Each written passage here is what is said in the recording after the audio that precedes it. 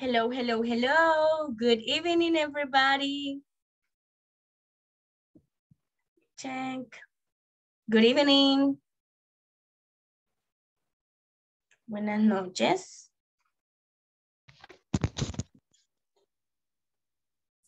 Good evening, Miss. There you are. Good evening, Catherine. Solo tenemos a Catherine activa aquí. Let's check. No, también tenemos a Carla, Melissa. Hello, good evening, Carla.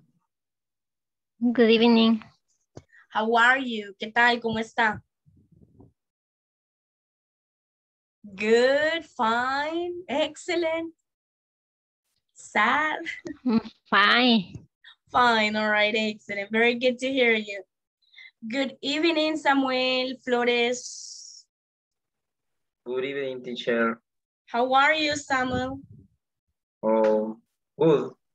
Good, all right, good to hear you. Good evening, Lorena. Good evening, teacher. How are you, Lorena? Are you good? Okay, welcome back everybody to your English class. It's a pleasure to see you and to have you in class. Today we have class number 2. Ahora vamos a continuar con nuestra clase número 2, ¿ok? Continuamos en la misma section, pero este día la vamos a finalizar, ¿ok? Just to be clear. Hello, good evening, Gabriela. Good evening, Jonathan. Good evening, teacher. Excellent, welcome. Hi, teacher. Hi. Okay, everybody. Continuamos en la misma sección. My sister works downtown. Okay. Now, let's check what do we have. Yesterday, we were learning these auxiliary verbs do and does. Ayer aprendíamos estos auxiliares que no se nos tienen que olvidar por nada del mundo, que estos son parte de los auxiliaries que tenemos en el simple present. ¿Cuáles son los auxiliaries que tenemos en el simple present, Samuel? Let's see. En present o En simple present. es I, you, Los auxiliaries, mire la pantalla. do y do es. Excellent. Very Sorry, good. teacher. Very good. Ahí está correcto, sir. Gabriela, con Gabriela Molina, ¿con qué subject pronouns vamos a utilizar el do? Con I, you, we, and they. Excellent. Very good. Very good. Está en clase. Let's go with Catherine. Catherine Cativo, creo que es el apellido, right? ¿Con qué auxiliares, perdón, con qué subject pronouns voy a utilizar does? Con he, she, and it. Excellent, very good. Ok, en Carla Melissa, el he, she, and it, ¿a qué equivale? ¿Qué son? First person singular o third person singular?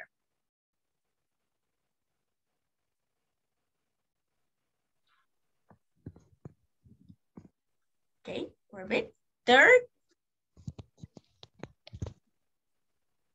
Veo que tiene encendido el micrófono, Melissa, pero no se le escucha nada. Ok. De seguro usted sí me escucha a mí, pero nosotros no le escuchamos nada. Ok. But don't worry, Melissa. Tal vez se le arregla el audio. O puede intentar entrar y salir de la clase. Ok, guys. Let's check this. Que no se nos olvide. El he, she, and it, como aprendíamos ayer, son el third person singular. Tercera persona singular. He, she, and it. ¿Ok?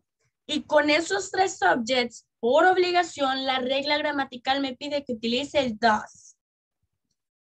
Entonces, si yo digo, let me check, si yo digo Josué, Lorena, ¿a qué sujeto equivale? ¿A qué sujeto del pronombre equivale Josué? They. Josué, are you sure? Sorry. I'm sorry. Let's see. No, Marlon, puede participar, no problem. Pero ¿a qué sujeto del pronombre equivaldría Josué? Si yo digo Josué. He. Does, teacher. He. Excellent. Very good. That's correct. He. Right? Él. I'm sorry, that the question is open or... Yeah, it was open. Don't worry. So I'm sorry, but this is my first class in this with you. So I don't know. So I new in this platform. Don't And worry. I don't know. So Don't sorry. worry, sir. Excellent pronunciation. You're trying to speak in English. That's great. Thanks. So I study different academy. For example, IFRCC and Cultural and others. So I have around 4 and 3 years and learn English, but I have a little difficult, but I don't always lose my focus in my life. So it's a it's a trip because I know I wanna, but I don't. You don't speak too much in English? That's what you're trying to say? Yeah, exactly. This. You don't practice, basically. So you want to practice more, right? Excellent. Indeed, my friend, very good. Yeah, that's why we are here, right? Para eso estamos aquí. A todos mis participantes, vamos a participar muchísimo, all right? Practicar bastante como lo hemos estado haciendo desde la clase de ayer. Ok, now, negative structure. No vimos esta estructura negativa ayer, la vamos a ver ahora, ok? Now, ¿qué tenemos por aquí? Tenemos un subject, o sea que la estructura me pide que por obligación tengo que utilizar un subject, porque es de quien voy a hablar en la sentence, plus, el verbo más, ya saben que se pronuncia plus, el don't o el doesn't, right? Siempre los auxiliares, esos auxiliares ahí van a estar ejerciendo en cada momento. El don't o el doesn't va a depender del sujeto que usted utilice. Es decir, que si usted utiliza un he, un she o un it, tiene que utilizar doesn't. Pero si usted utiliza cualquier otro subject que no es parte de esos tres, usted utiliza don't, ¿ok? Plus complement, más el complemento. All right, now let's check this. Let's have, let me see. Jonathan, can you please read the negative structure again? ¿Puede leer la estructura negativa de nuevo, por favor? Subject plus done, asset plus verb plus complement. That's correct, sir. Excellent. Just to make up your minds, right? That is the structure. But let's see if we got some examples. Veamos qué más tenemos en relación con esta estructura. If you have an auxiliary verb, don't add an S to the following verb. Si usted tiene un auxiliar, no necesita agregar S al verbo que va a utilizar en la oración. Como ayer, recuerdan que veíamos she drives, he drives, it drives, right? Aquí ya no lo va a hacer porque usted está haciendo uso de su auxiliary verb, que en todo caso sería do or does, don't or doesn't. Entonces usted el verbo lo va a dejar tal y como está, ya no le va a agregar S. ¿Ok? Esa solo es una de las reglas gramaticales, como les decía ayer, que vimos, que se le agrega S. Hay otras que cambian, right? Pueden agregar IES, and things like that. Y eso va a depender, pero lo vamos a ir viendo poco a poco, ¿ok? Don't worry. Hasta ahorita ustedes sabían que para la third person singular, en el verbo se utilizaba la S. Ahora están viendo que con el auxiliar ya no van a hacer uso de la S. En el verb. They dice, guiding examples. Abigail doesn't drive to work. En vez de decir, como decían las oraciones ayer, Abigail drives to work, si está en negativa la oración, decimos doesn't drive to work. Y miren, al verbo drive no se le agrega nada más. Ni se le quita ni se le pone. Number 2. I don't live near home. Right? I don't live near home. Number 3, Alex doesn't walk to home in the evening. Doesn't walk home, sorry. Doesn't walk home in the evening, right? Those are the sentences that you have in here as examples for you to understand the use of auxiliaries. Estas son las oraciones que nos permiten ver cómo utilizar los auxiliaries. No estamos agregando S, repito, de regreso en el verbo. We don't use the S. Ya aquí no agregue la S. Okay? So take notes if you want, if you wish, all right? And let me know when you're finished. Me avisan cuando finalicen de tomar notas. Pueden decir finished. All right, yo ya leí. Ya escucharon mi pronunciation. Ahora van ustedes. Vamos con Samuel Isaac. Please, me lee lo que está en el cuadrito azul. If you have an auxiliary verb, don't add an S to the following verb. Excellent, sir. Thank you. Marlon Escalante, please. Read the sentences. Lea las oraciones. Okay, giving examples. Abigail doesn't drive to work. I don't live near home. Alex doesn't walk home in the evening. Excellent, that's correct. Thank you. All right, those are, one more time, the examples. Vaya, hasta aquí. ¿Tienen alguna duda o consulta? Porque ya llegó el momento donde van a practicar. Ya les voy a poner ahí las instructions. Teacher, yo tengo una duda. No me quedó muy bien claro eso de la S. ¿O todo está claro? All right, pregunten. Pueden preguntar, ¿ok? Así hacemos un análisis breve y se dan cuenta de por qué se puede o por qué no.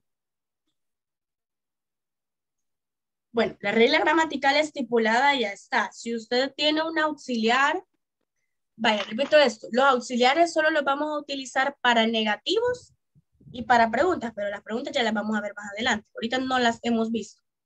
Los auxiliares solo se utilizan para los negativos. Si usted hace uso de un auxiliar, no tiene que cambiarle nada al verbo que va a utilizar. ¿Okay? Vamos a ver si esto nos quedó completamente claro. En la siguiente paginita. Let's practice. Recuerden, si usted tiene duda o consulta, puede hacerla. Number 1, work individually. Number 2, create at least 3 sentences using simple present. Vaya, la primera instrucción, trabaja individualmente. La segunda instrucción, crea al menos 3 oraciones utilizando el presente simple. De ahí dice, number 3, you can use auxiliary verbs don't or doesn't for negative statements. Si usted las quiere hacer sus oraciones con auxiliares, puede hacer uso de eso, ¿ok? Si son negativas, negative statements. For example, I don't like Coca-Cola or I don't drink Coca-Cola, ¿ok?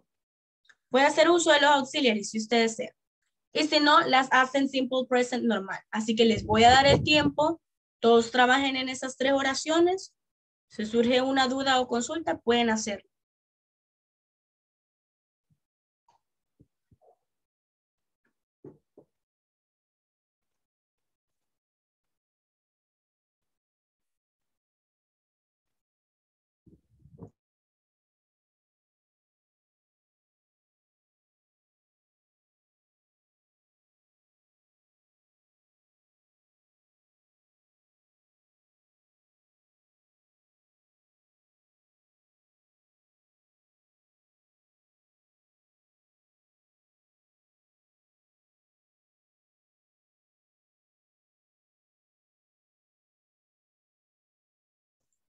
Remember, recuerden, para hacer sus oraciones en simple present, usted solo necesita un subject, un verb y lo demás es completo, right?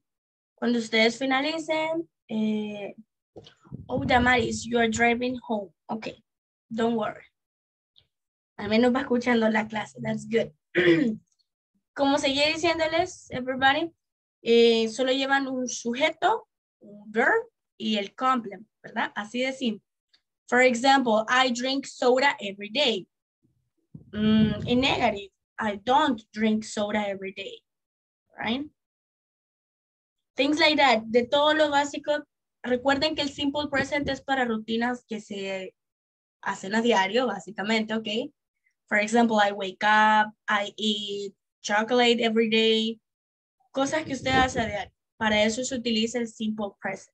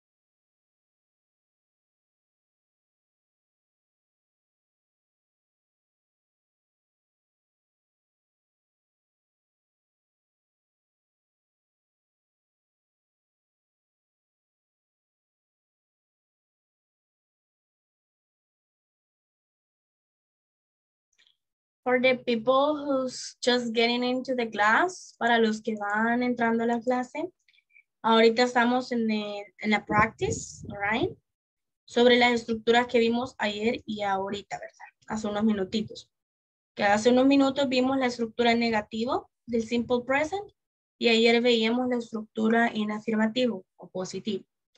Tienen que crear 3 oraciones utilizando el simple present. Usted decide si quiere mezclarlos. Negative or positive. Una consulta nada más. Con referente a las tareas, ¿por qué, por cuál? Por la plataforma. Ajá, ¿por cuál objetivo van? O, Ahorita estamos en la sección 1, Marlon, porque ayer iniciamos. también allá. Okay. Sí, ayer iniciamos. Y, ¿qué le iba a decir? Estamos, precisamente ahorita estamos en la lección, let me check, en la 1.3, right? Okay. Sí, continuamos en la sección 1. Es que ayer y ahora era para trabajar en la sección 1. Ok. Okay.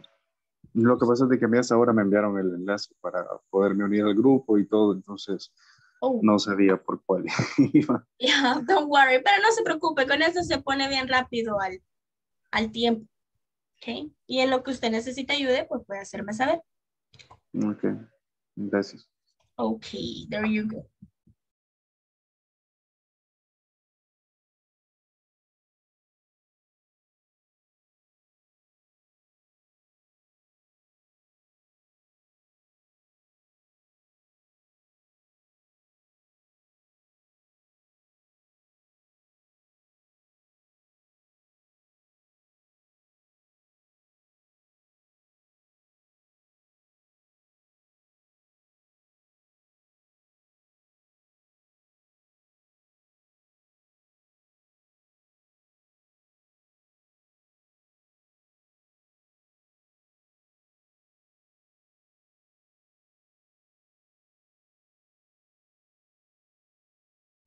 I finished, teacher. Excellent. Let me check who said that. Sorry. Vanessa. Very good. Ok, Vanessa, 2 minutos más. Vamos a darles a sus compañeros y no hayan terminado. Vamos a iniciar a compartir las sentences, ¿ok? Okay, thank you.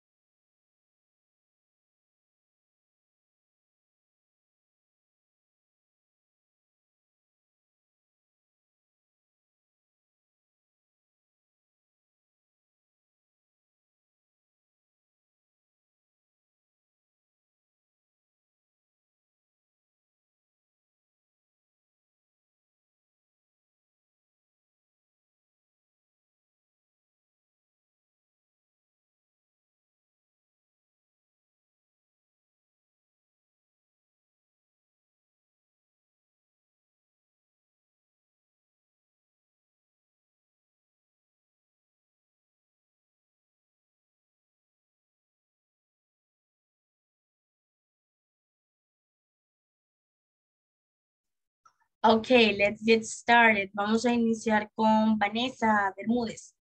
Vanesita, déjenme escuchar sus oraciones. Okay, I don't go to school on Sunday. I brush my teeth every day. I like green tea. Excellent, bravo, very good, very good. Basic routine, everyday's routine, very good. Let's go with alguien más que ya haya finalizado sus sentences. O empiezo al pick and choose. O empiezo a elegir yo. ¿Quiénes van a pasar? Yes, teacher, yo. Ok.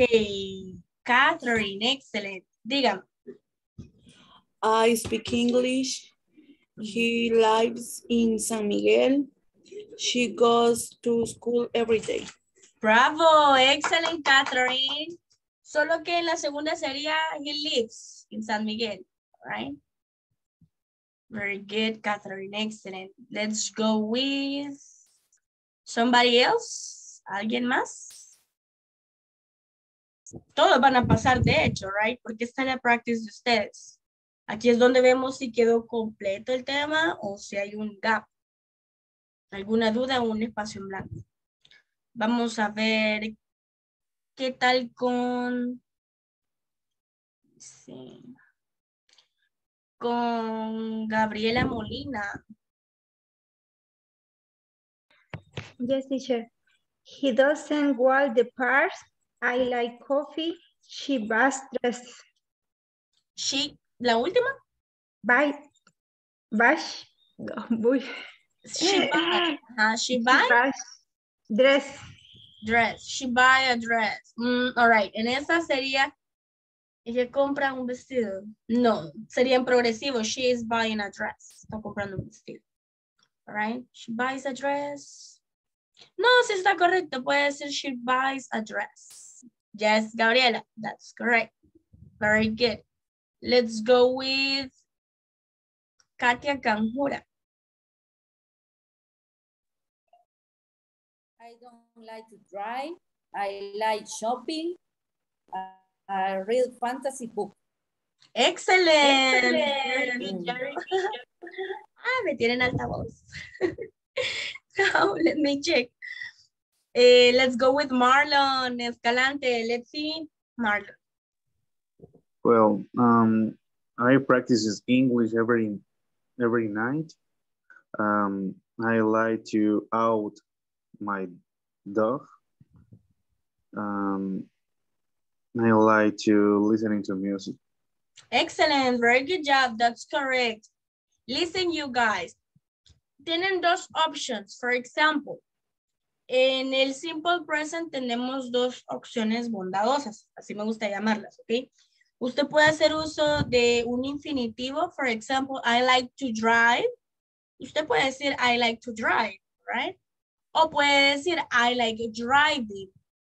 Y ese driving no está en presente progresivo. Ese driving está en gerundio.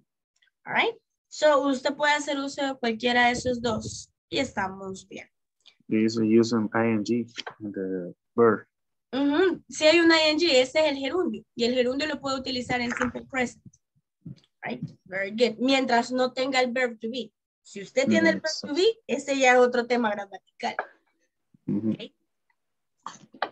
Very good. Let's check. Vamos a ver quién más. Ajá, señorita Maybelline Cisneros. Let's check.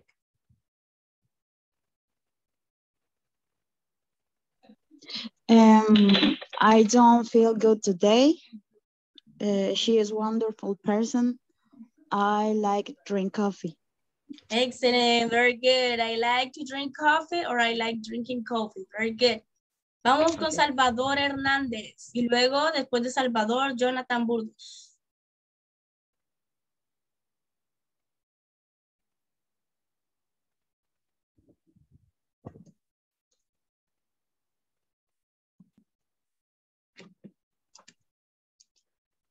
Ay, ya no está Salvador. Ok. Vaya, entonces vamos con Juan Diego, porque usted ya está listo. Let me hear you.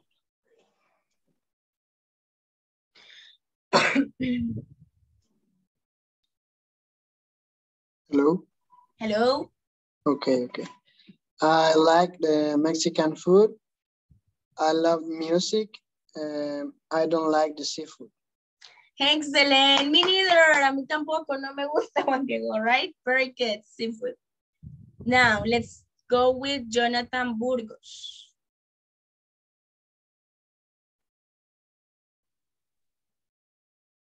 I drink coffee every day. I play video games every night.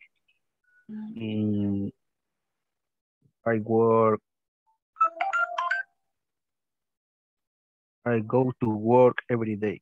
Excellent. Thank you, Mr. Burgos. That's correct. Let's go with Karen Marisol. Este es un momento, everybody. Este es el momento en el que todos ustedes practican y ven si está correcto lo que han hecho y si no, hay que ver si se les puede brindar la ayuda para corregir algún pensamiento que se tenga acerca del tema gramatical o algo que se esté haciendo mal. Hasta ahorita nadie ha tenido ningún error, ¿ok? So let's go with Karen Marisol. I work in a factory. Eat dogs every day. And we walk to the park every Saturday. Excellent. Very good. Very good. Let's go with, let me check. Damaris Isabel. Hola. Hello. I like it to exercise in the night. I don't like Coca-Cola. Ay, Diosito, no le gusta la Coca-Cola. I like to swimming.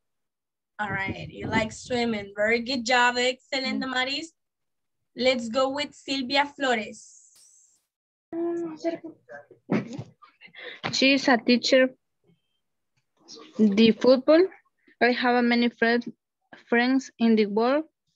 He doesn't accept my decision. All right, excellent. Es solo en la primera oración, Silvita. Lo de teacher está relacionado con lo de fútbol, ¿verdad? Sí. Entonces puede poner, she is a football teacher. Okay, gracias. All right, excellent. Very good. All right, everybody, let me give you a clap. Déjenme darles un fuerte, how do you say this? Action. Fuerte aplauso. Porque han hecho excelentes oraciones, ¿ok? No he visto ningún gap o algo que no suene bien. Todo está correcto. Y gramaticalmente hablando, están correctas. Now let's go to simple present statements with irregular verbs. Entramos a la parte donde se hace uso de los irregular. Regular son verbs que pueden cambiar su forma, es decir, cambian dependiendo en el estado en el que están.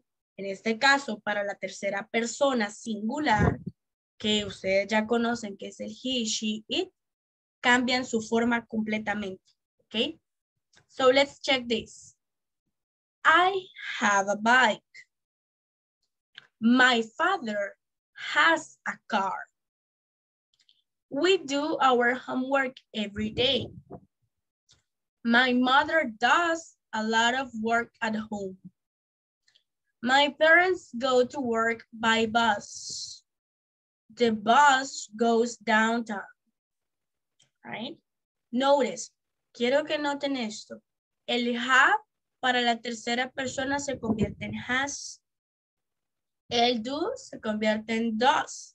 Y no, aquí no está ejerciendo como auxiliar, porque recuerden que el auxiliar solo es para el negative o para preguntas, right?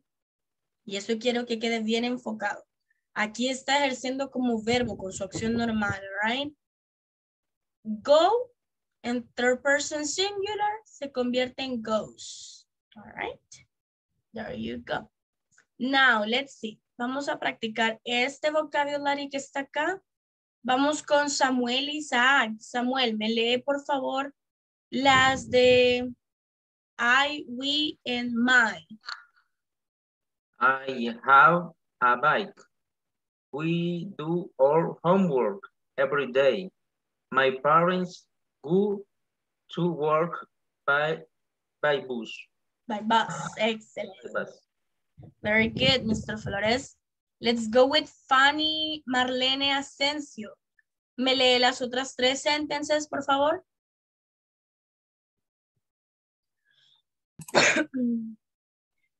Teacher, lo siento, ¿por dónde nos quedamos? Aquí estamos en el uso del he, she, it. Okay. My father has a car. My mother does a lot of work at home. The bus goes downtown. Excellent. Very good job. Thank you. All right. There you go, guys. Ahí lo tienen. No nos olvidemos de esto. Vamos a ver. Aquí lo tenemos así, miren, más sencillo. Irregular verbs. Tenemos have equals has. Go equals goes. Do equals does. Vanessa, repita los verbs, please. Lea de regreso esos verbos que yo acabo de leer. Have, has. Go, goes. Do, does. Excellent. Jonathan Burgos, now it's your turn, please. Have, has. Go, goes. Do, does. Excellent. Do, does. Very good. Lorena, please repeat the verbs. Repita los verbos.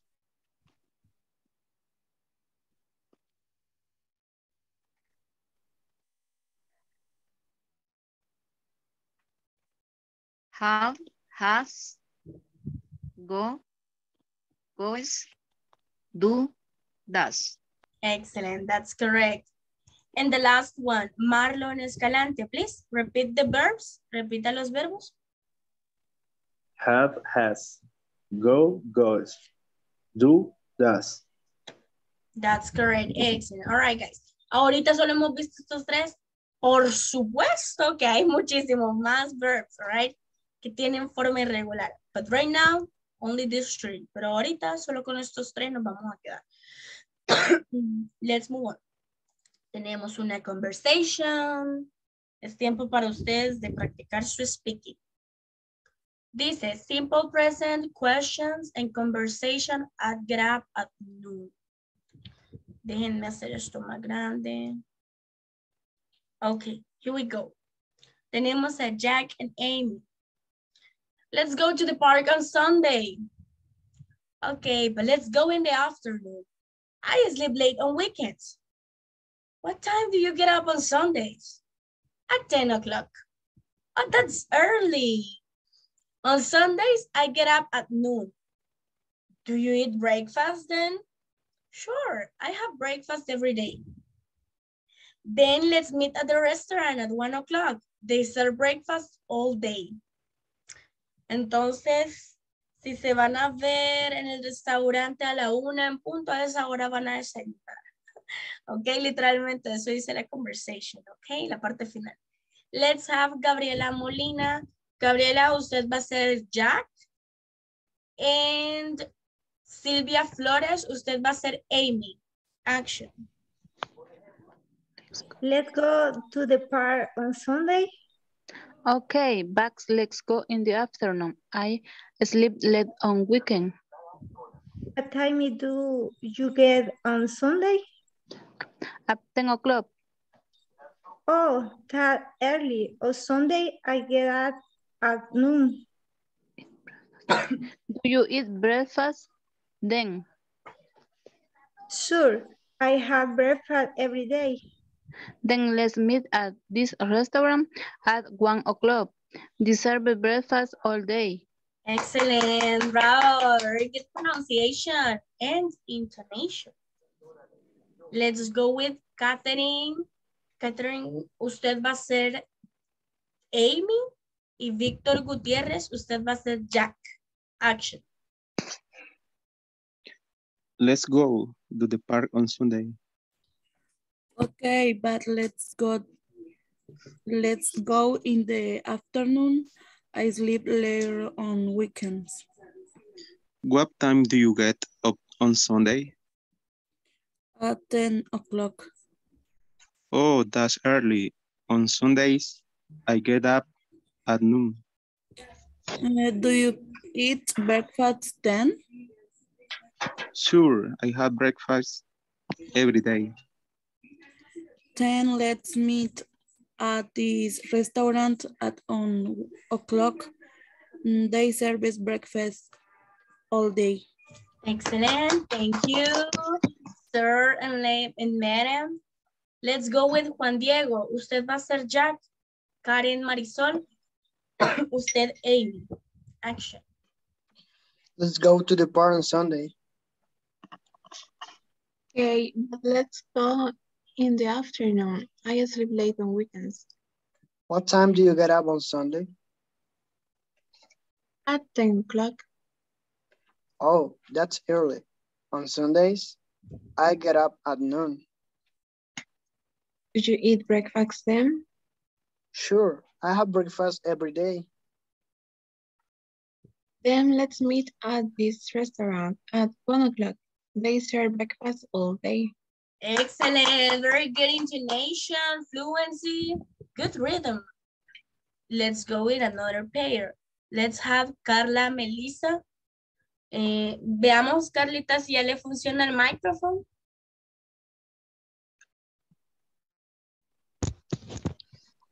Yo creo que sí. Sí, ahora sí, Carla. Ok. Usted va a ser Amy. Y Marlon, usted va a ser Jack. Action. Let's go to the park on Sunday. Okay. But let's go in the afternoon. I sleep late on weekends. What time do you get up on Sunday? At 10 o'clock. Oh, that's early. On Sunday, I get up at noon.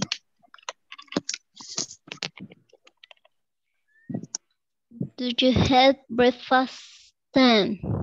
Sure, I have a breakfast every day.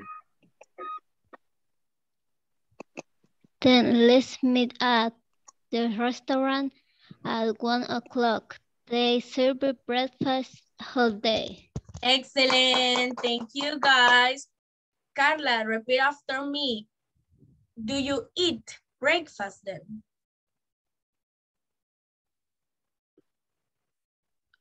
Do you eat breakfast? Okay. Aquí sería eat.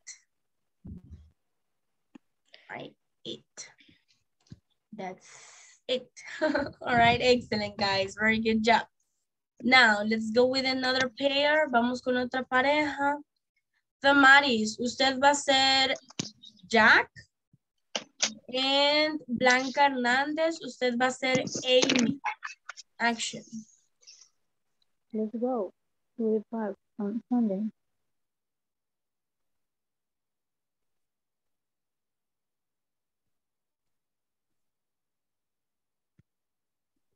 Blanca, are you there? Ok, no tenemos a Blanca. Entonces vamos con Samuel. Cambiemos de roles. Damaris, usted va a ser Amy y Samuel va a ser Jack. Ok, action. Let's go to the park on Sunday. Okay, but let's go on the afternoon. I'm sleeping late on the weekend. What time do you get up on Sunday? At 10 o'clock. Oh, that's early. On Sunday, I get up at noon. Do you cut breakfast then? Sure, I have breakfast every day. Then let's meet at this restaurant at 1:00. They service breakfast all day. Excellent. Thank you, guys. Very good. Now, everybody, solo vamos a chequear esto para todos porque lo noté en más de una persona. Aquí no es on. On solo sería ON. Aquí es one. La una, 1:00. 1:00. El verbo eat, all right? No decimos head, no agregamos nada más. Solo decimos eat. Eat, eat, que significa comer. ¿Ok? That's it. Ahora sí, nos movemos aquí. Simple present questions. Do you get up early? No, I get up late. Does he have lunch at noon? No, he eats lunch at 1 o'clock. Do they drive to work? Yes, they drive to work every day. What time do you get up? At 10 o'clock. What time does he have lunch? At 1 o'clock. When do they drive to work? Every day. Okay, now, let's see. Katia Canjura, usted pregunta y Gabriela Molina, usted responde. Estas mismas preguntas que yo acabo de practicar. Yeah. Okay. Did you get up early? No, I get up late. No, I get up late. Does he have lunch at noon? No, he eats lunch at 1 o'clock. Lunch at 1 o'clock. Do they drive to work? Yes, they drive to work every day. What time do you get up? At 10 o'clock. At 10 o'clock. What time does he have lunch? At 1 o'clock. At 1 o'clock. When do they drive to work? Every day. Excellent, that's correct, very good pronunciation. Miren, estas prácticas les ayudan mucho a ustedes porque usualmente no tenemos durante el día con quien practicar nuestro speaking, all right? Y sí es cierto, sin grammar no podemos hablar, sin la gramática se nos vuelve imposible hablar. Pero cuando ya estamos adquiriendo la gramática, necesitamos ponerla en práctica, all right? By speaking, para recordarla, solamente escribiéndola y hablándola, es como se recuerda, ¿ok? Now, las maneras principales, ¿no? Porque hay más, ¿verdad? Let's go with Marlon Escalante. Usted pregunta y Fanny Marlene, usted contesta. Action. Do you get up early? No, I get up late. Does he have lunch at noon? No, he's eat lunch at 1 o'clock. Do they drive to work? Yes, they drive to work every day. What time do you get up? At 10 o'clock. What time does he have lunch? At 1 o'clock. When do you drive to work? Every day. Excellent, that's correct. Good fluency, intonation, rhythm, very good. Let's go with Samuel. Samuel, you ask, usted pregunta. Maybelline Cisneros, usted contesta. Action.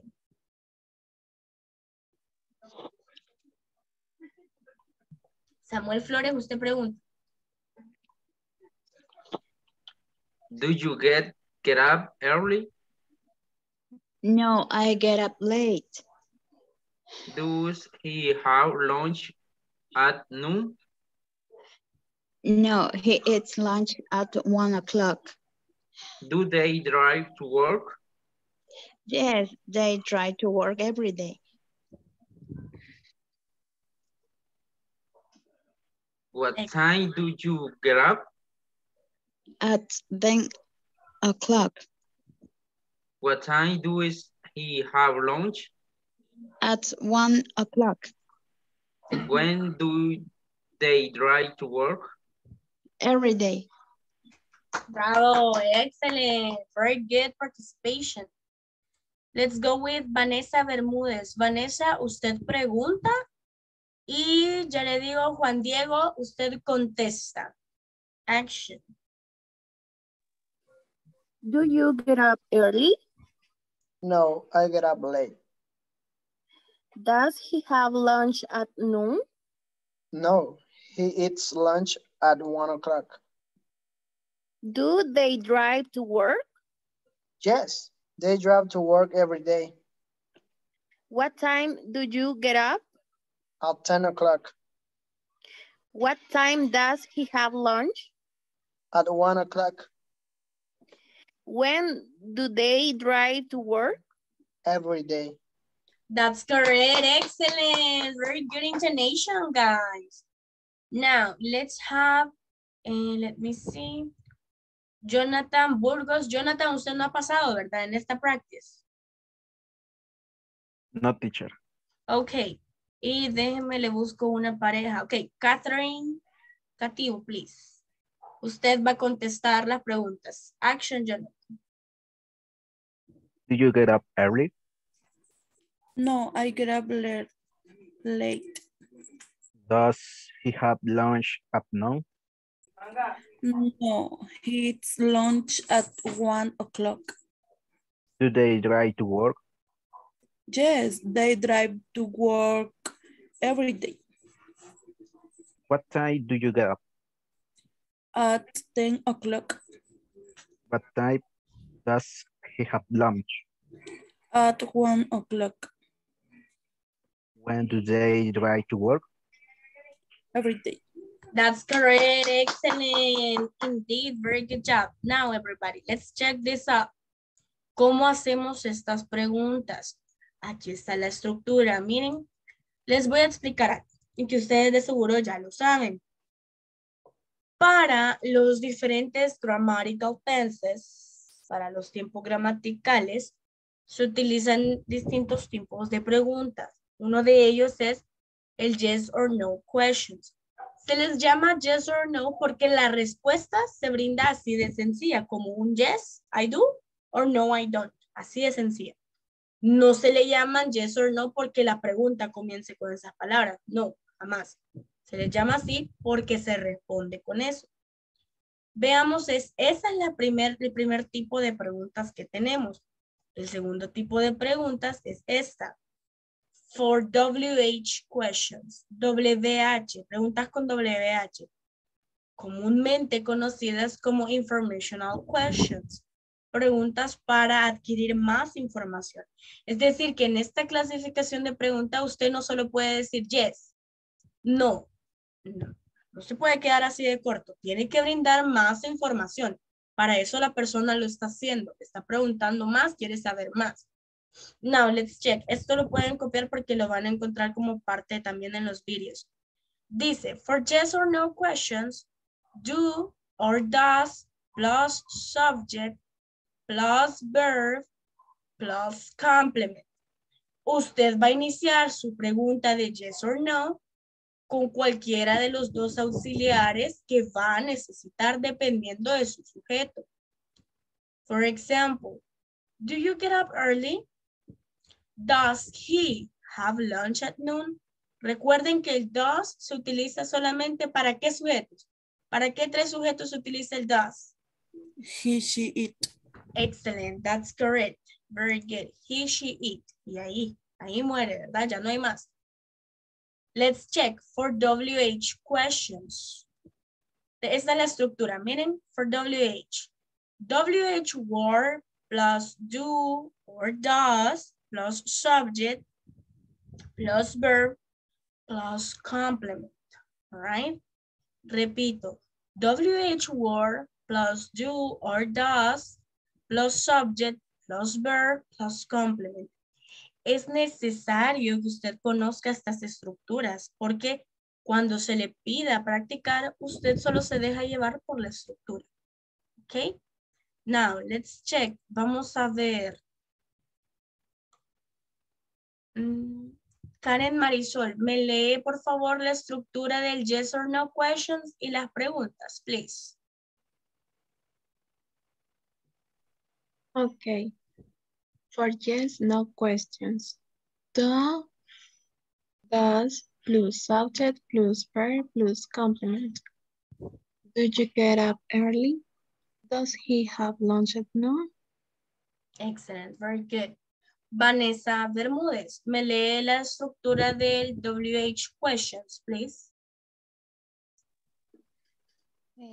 Why word plus do, does, plus subject, plus verb, plus complement.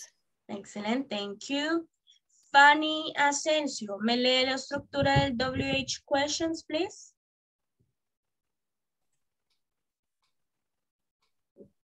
Word. Leo la oración que está abajo. Sí, esta es la estructura. WH. WH, word, I don't know el más. Plus. Así no sé cómo es. Plus. Plus.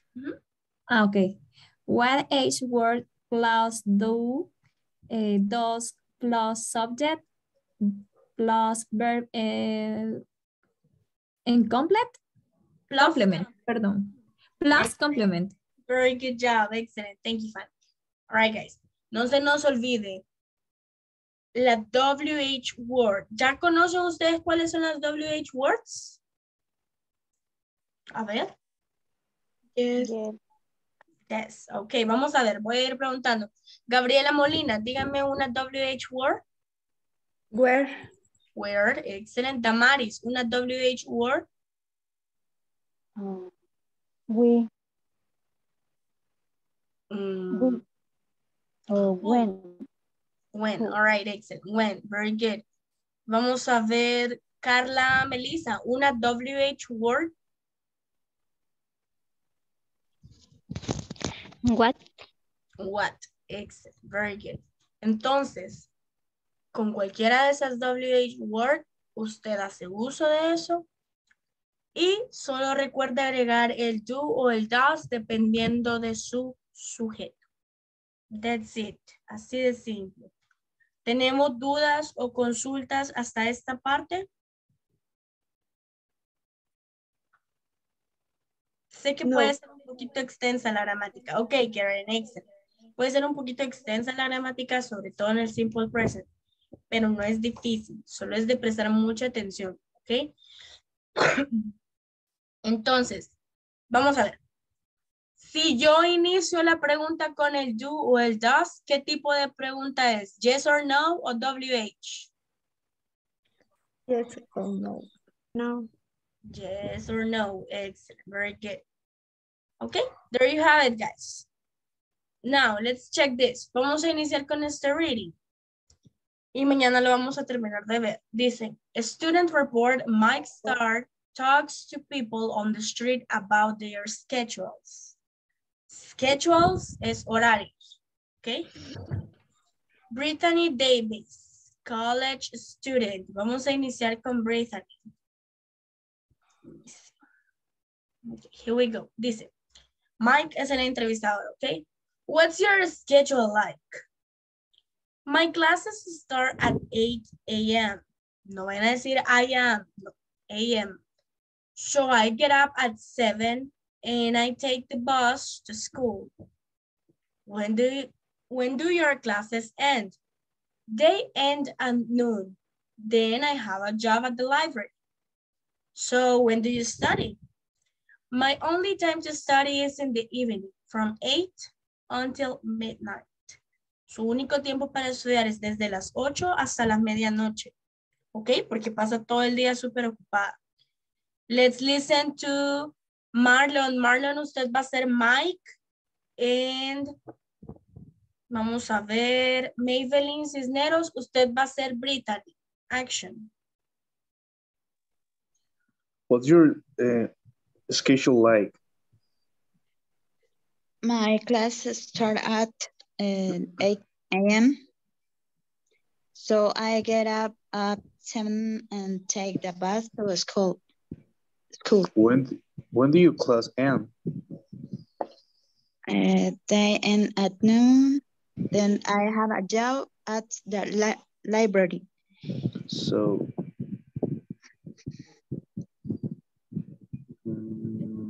when do you study? My only time to study is in the evening from 8 until midnight. Okay. Excellent. Very good pronunciation, you guys. Now let's go with another pair. Vamos con Víctor Gutiérrez. Usted es Mike. Vanessa Bermúdez. Usted es Brittany. Action. What's your schedule like? My classes start at 8 a.m. So I get up at 7 and take the bus to school.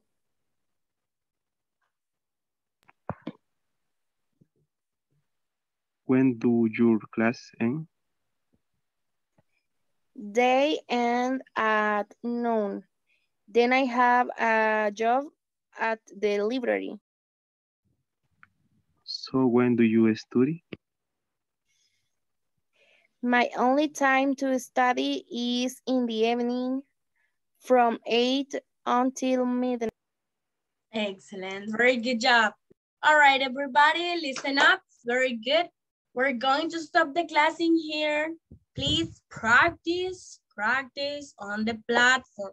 Ya pueden terminar la sección 1 completamente porque lo que hemos visto ahora es todo lo de la sección 1, right? Ayer solo vimos una lección, ahora hemos visto todas las lecciones.